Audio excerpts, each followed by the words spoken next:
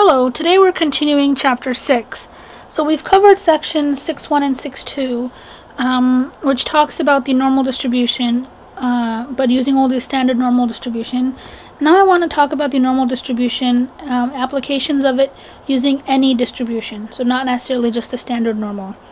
So I have this worksheet for you guys, and I'll go through and do the problems on this worksheet, and hopefully that'll kind of show you everything that we need to learn about applications of the normal distribution. Okay, for this, to do these problems, you're going to need your calculator, and you will also need the table in the back of the book. At the very beginning, I'll show you how to use the table. So I have a copy of it here, and in the back of the book there's 2 pages. It's table A2, and it's positive and negative z-scores. Okay, so what this table shows you is, given the z-score, what is the area to the left of the z-score? Okay, so it shows you the area below that z-score on a standard normal distribution. Alright, so first question is, what percent of wizards and witches, Alright, what percent of wizards and witches have wands shorter than Harry Potter's wand, whose wand is 11 inches? And we know that wands are normally distributed with a mean of 10.7 and a standard deviation of 1.6. Okay, so first thing I'm going to do is,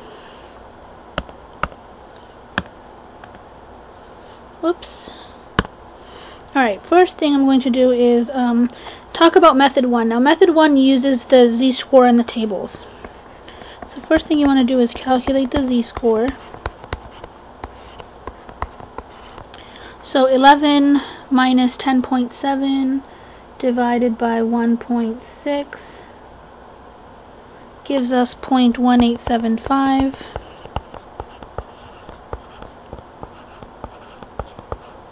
Okay, now look on the table and try to find the z-score of 0.1875. Okay, so if I have the table here, these are negative, positive 0.1875. Now you can see here this only goes up to 2 decimals, 0.18 and 0.19. Okay, let me write down both of these areas. So when z equals 0.18, the area is 57.14%. I'll just write it as that.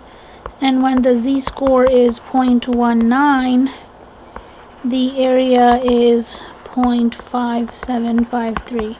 So I've just gone on the table and looked at the z-scores corresponding to 0.18 and 0.19. Now I want to look at 0.1875, right? So I need to be 75% more than this area. So think like this. I have a bar, right? What is the length of this bar? Well, that I'm going to subtract 0.5753 minus 0.5714. Okay, and so that gives me the length of this bar.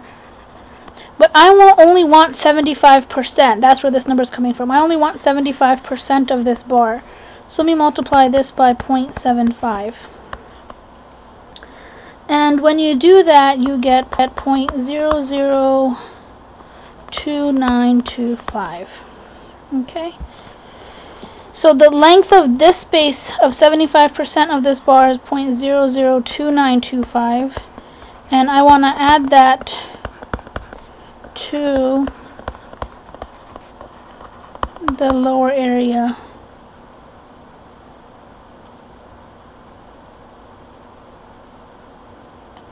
And I get 0.5743. Okay, so think about it like this. For a z-score of 0.18, the area is 0.5714. But I want 0.1875, so I have to go that 0.0075 more. well, how much is that 0.0075 worth in area? It's worth this much. So I add that to my 0.5714 to get 57.43%. So that's method 1, and the only reason we do all these calculations is because the table does not give us precise enough scores. It only gives us scores for 2 decimal places in the z-scores. Method 2, which I think you'll like, is using the normcdf function. Again, lower limit 0, upper limit 11 inches, mean, now my mean is 10.7, and my standard deviation is 1.6. If you plug that into the calculator, so second vars normcdf, and I want to look at how many wands are between 0 and 11 inches, given a mean of 10.7 and a standard deviation of 1.6. Enter, and I also get 0.5743. Oops.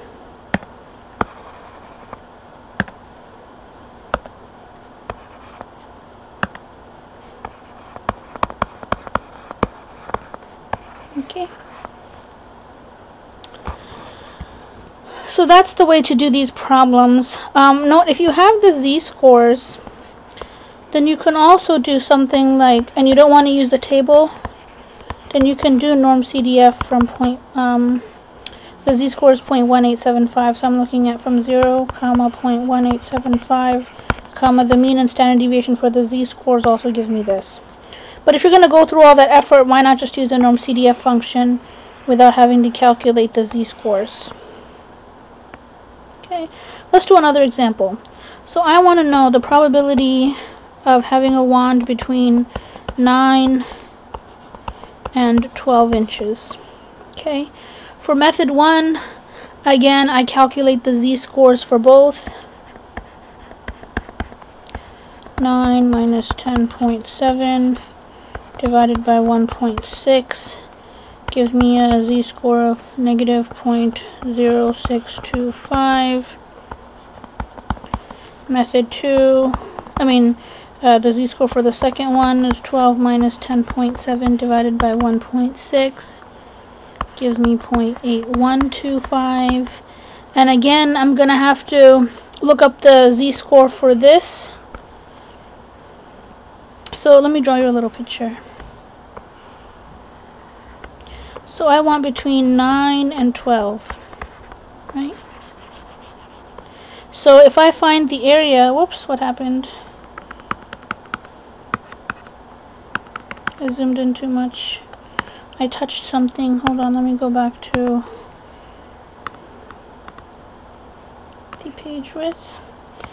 So if I look at the area below 12, the area below 12 minus the area below 9 gives me the area in the middle. So if I take the z-score of 12 and the z-score of 9 and get the areas and subtract the areas. Do not subtract the z-scores. Do not make that mistake. You want to find the areas first and then subtract the areas, and that'll give you the area in the middle. Okay? Now it's pretty tedious to find the areas using the table because you gotta go negative point. If you want to be precise, you gotta look at negative 1.0625. Well, there is no negative 1.0625, so I'm going to have to look between negative 1.06 and negative 1.07. That's these two numbers, whoops, right here. And then do 25% more and all that business. So using the tables takes a little bit of time. If you have the z-scores, you can use the normcdf function going from negative 1.0625 to 0.8125. What's the mean of a z-score or of a normal distribution? 0, standard deviation is 1. Or you could just use, from the beginning, just use normcdf going from 9 to 12. with a mean of 10.7 and a standard deviation of 1.6. Once you do that, you get 64.77%. Okay, so as you can see, method 2 is a lot easier, it's faster, right? The purpose of this course is for you to understand the concepts, not necessarily be able to do complicated calculations, okay, or tedious calculations at that. So given a problem, if you're going to use the normcdf function, let me write it for you up here, then you want to do, again, normcdf, do the lower limit, comma, the upper limit, comma, the mean, and the standard deviation. Okay, sometimes you have to use like 0 for the lower limit, and sometimes you have to use a really big number for the upper limit. Now here I'm giving you the area and I want you to find the length. So what lengths are in the top 25%? Top 25%, remember we always need the area to the left. That means 75% is to the left. So I want to use this area. You always want to use the area below or the area to the left. So top 25% means bottom 75%. Now method 1, using the table, you got to find 75% in the table, in the center of the table. So let me go down and look in the center. Where is 0.75? Roughly here. It's between these two numbers, isn't it? So it's between 0.67 and 0.68. So I can say it's 0.675. So if the area is 75%, that corresponds to a z-score of 0.675. Now I know z is x minus mu, x minus the mean divided by the standard deviation, right? If I give you the z-score, can you solve for x? So 0.675 equals x minus the mean, which is 10.7, divided by the standard deviation, which is 1.6. So what are you going to do? You're going to multiply both sides by 1.6.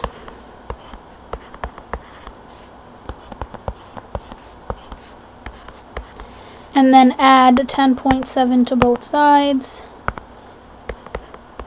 Whoops, I wanted to change the color. But this is just the algebra, you get the idea. And when you plug that into your calculator, 1.6 times 0.675 plus 10.7, you get 11.78. So x equals 11.78 inches. So this is the length of the wand in the top 25%. Okay.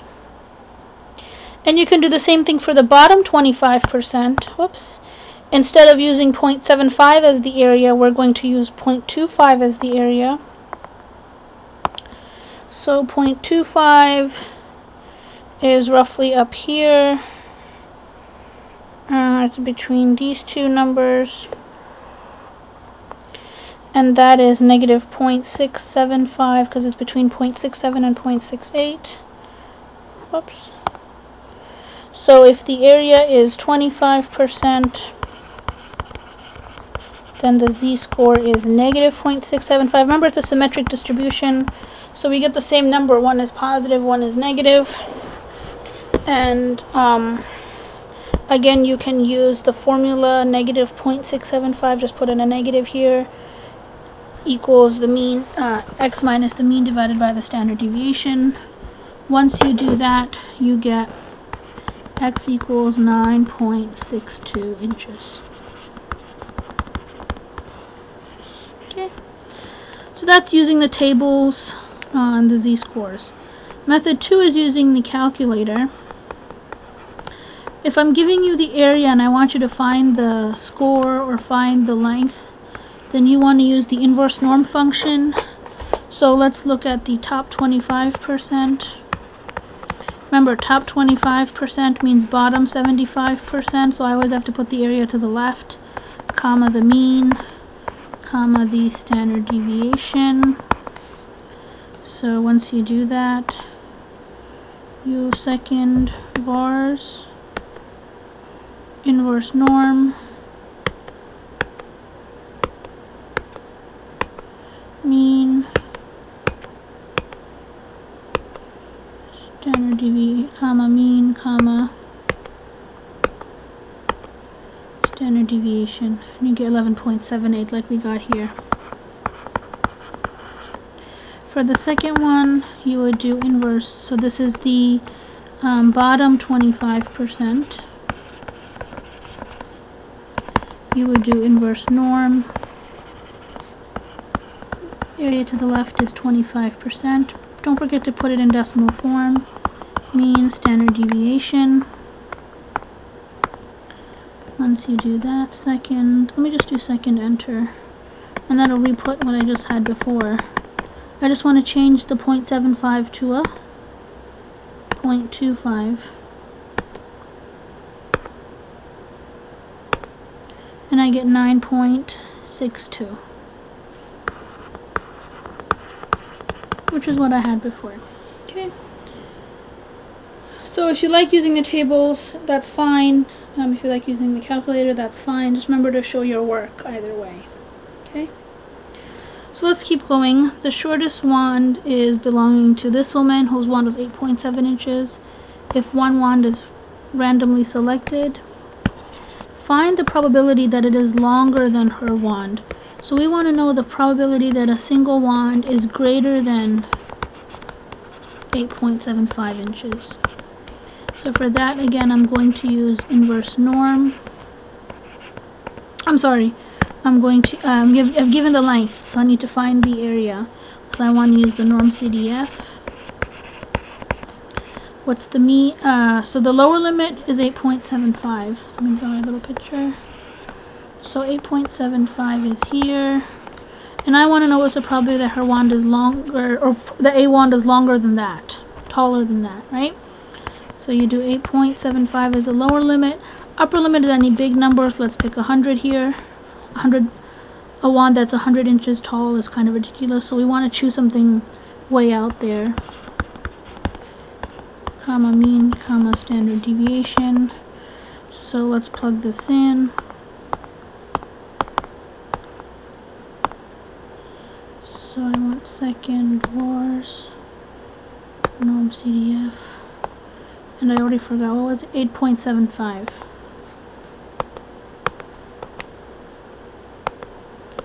Comma 100, comma 10.7.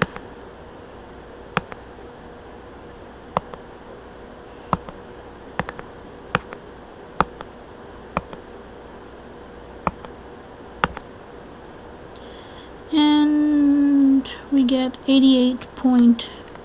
roughly 88.9%. Okay, so 88.9% of wands are bigger than 8.75 inches. Just check that real quick. Yeah. Okay.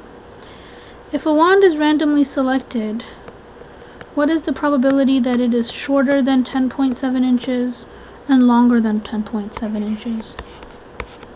So the probability that a wand is less than 10.7 inches, well, if you just blindly do this problem without thinking about it, which is fine, I mean, for this part, shorter than 10.7, so I want from 0 to 10.7 mean and standard deviation. Plug that in. So let me do second vars 2. Oops.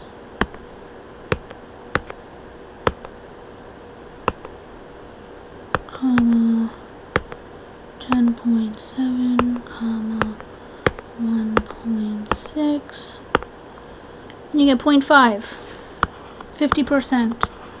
Well, that makes sense, right? Because think about the picture. What's in the center? 10.7.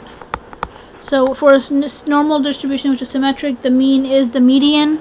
Median is 50th percentile, so 50% of the data will be above, 50% of the data will be below. So what is the probability that a wand is longer than her wand, and longer than 10.7 and shorter than 10.7? 50% for both. 50 above and 50 below. Alright, now what wands are considered? Outliers. Well, think about what an outlier is.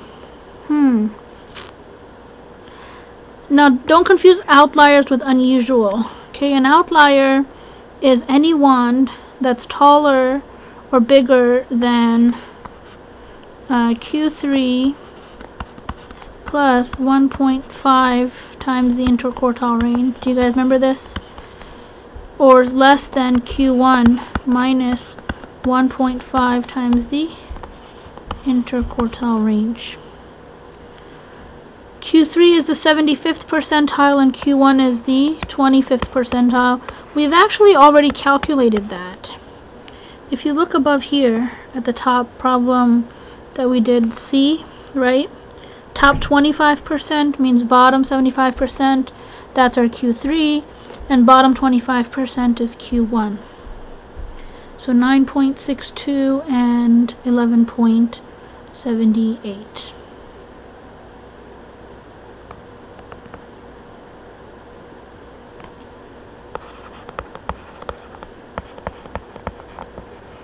Okay, and if I subtract them, Q3 minus Q1 gives me the interquartile range.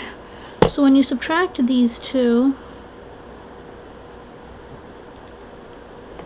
you get 2.16. Alright, so I got 2.16 as the interquartile range, and now I can plug it into this formula. Q3 is 11.78 plus 1.5 times 2.16 and then 9.62 minus 1.5 times the interquartile range. So when you do this, let me just take a minute and do the calculation. So if you have a calculator, you can work with me and check it. And I get 15.02 and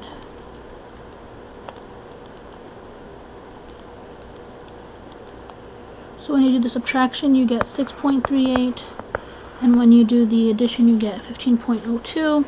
So any wand, so let's write any wand outside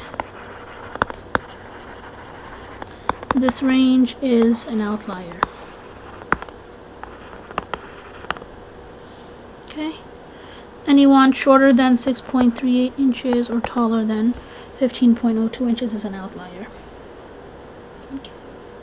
So I hope this showed you some applications of the normal distribution. Now, this is a made-up application, obviously, but I just wanted to illustrate using a fun example.